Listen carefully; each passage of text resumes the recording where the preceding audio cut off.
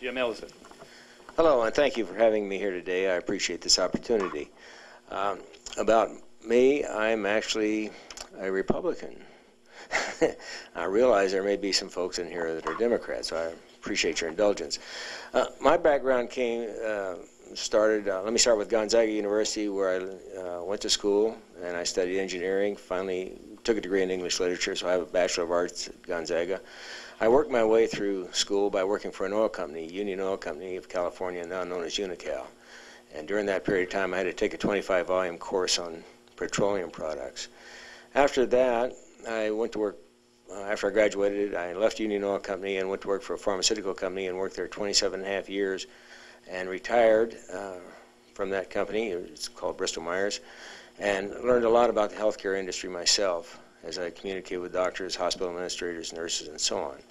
And then after retiring from Bristol-Myers, I went to work for A.G. Edwards as a financial consultant and a stockbroker, where I became aware of a number of different great companies in this country, and it was just a wonderful experience working with a lot of people and helping them think about how they manage their money.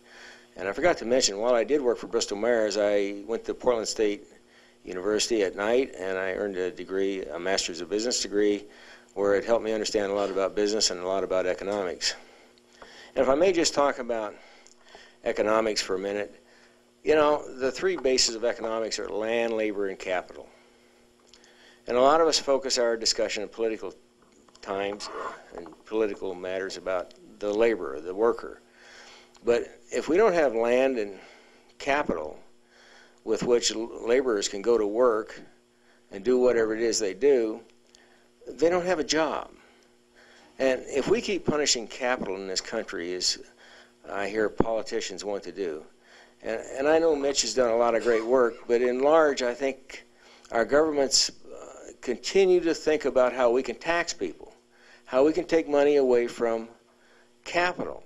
With your taxing my wages, which if I had surplus wages, I might invest it, and that would become capital, and that would buy the equipment and the buildings that people would go to work in. But in this country, for some reason, we tend to denigrate businesses. We tend to denigrate large corporations, which hire many, many people, which those people all don't pay taxes. And somehow big businesses has got a terrible mantra that's been placed around it. And I don't understand that. These are great industries like Intel, Microsoft, Johnson & Johnson, General Electric, PepsiCo, and yet people always are bad-mouthing industry. And little companies become big companies. But back to the idea of capital. If we keep punishing capital in this country with all kinds of great schemes and ideas, which are some of them very nice sounding, for sure. And believe me, I enjoy living in Oregon. It's a beautiful state. But let me divulge into one area where we're using, well, I'll just call it a scheme, this whole idea of man-made global warming.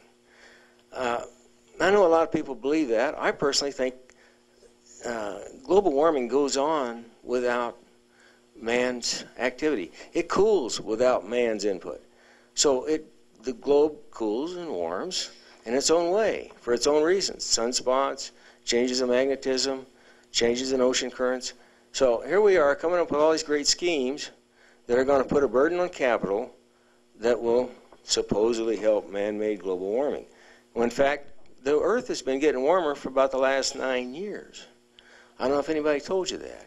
I don't know if anybody told you that the Earth, the carbon dioxide, which they want to blame now, as you recall, the Greenies started with Freon, they started with methane, and now it's carbon dioxide. It's going to kill us all, right? No, it isn't. Carbon dioxide is good for the planet, it's good for us, and it's good for the plants. You probably all know about photosynthesis. And so here we are, putting out carbon dioxide, which through photosynthesis is used by plants. The plants take the carbon to grow and give off oxygen at night, which we like to breathe.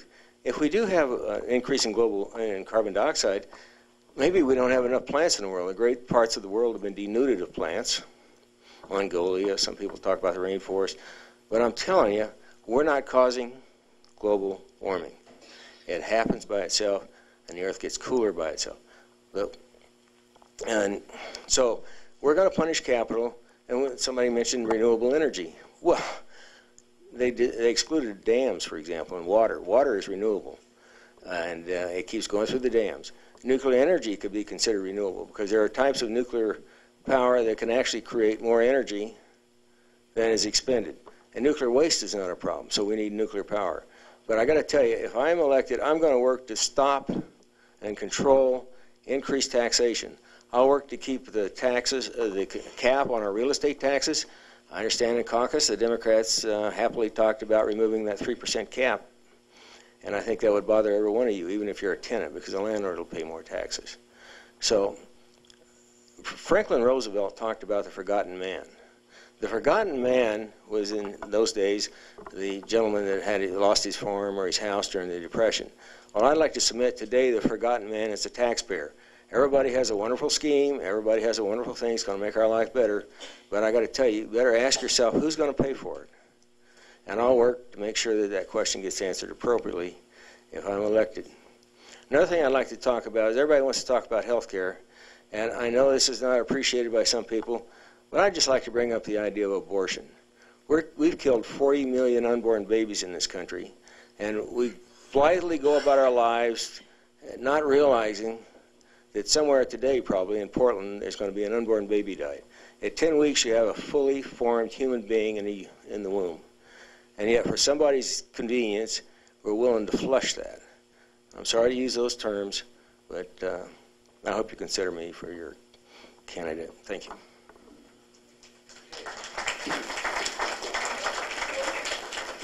We'll now take